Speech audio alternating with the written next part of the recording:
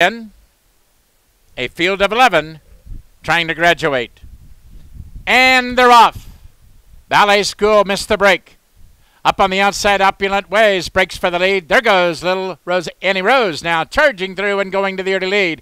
The favorite East Wing is right there in the mix, and far back in the early going is Ballet School. They link up at the main track.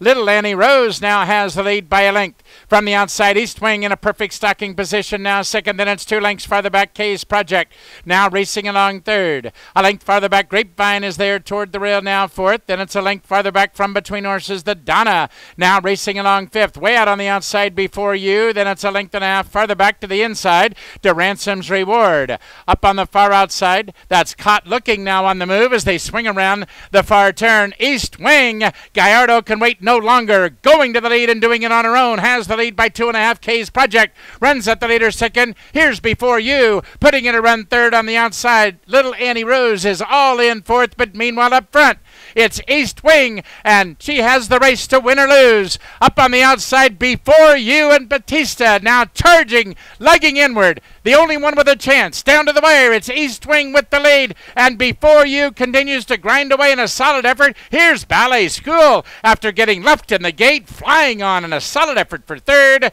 and Caught Looking flattens out fourth. The Grade 3 Tampa Bay Stakes at 1.16 miles. There are no overweights and no changes. Post time at 3:29 in 29.